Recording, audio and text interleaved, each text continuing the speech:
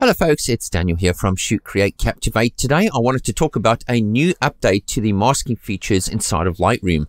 Now a couple of weeks ago I demonstrated how I create the masks with the new masking features inside of Lightroom. As you can see here, we've got two parts to this mask over here. We've got one where we selected the subject and two where we created or intersected a linear gradient with our subject, giving us the ability to edit just a portion of our background, as you can see over here.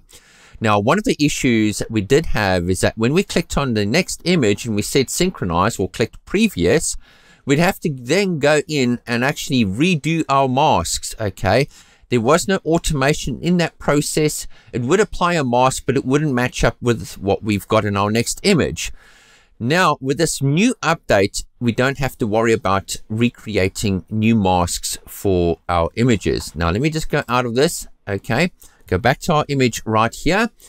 We've got all of our development settings over here with our adjustments, including the masks that we made over here, okay?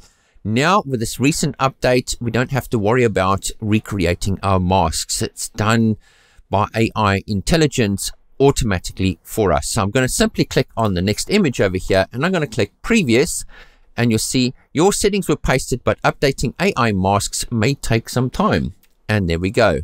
That mask, including all of the image adjustments that we made in the development module, are carried over to our next image. So we don't have to worry about going in and manually adjusting any of our masks. It's done automatically for us. You can see this is a duplicate of what we had before. We've got subject one and we've got linear gradient one right there.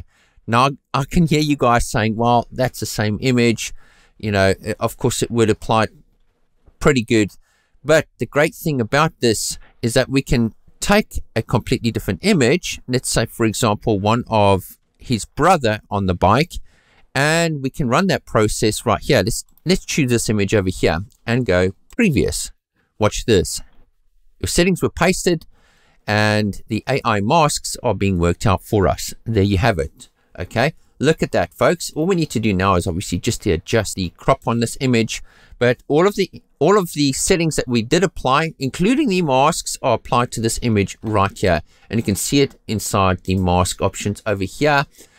The AI has actually looked at this image, analyzed it, identified the subject, and then applied the mask accordingly. Okay, so there you folks have it. A very simple process that allows us now to synchronize multiple images together, and the mask will be carried across those different images automatically for us. We no longer have to go in and make manual adjustments to those masks.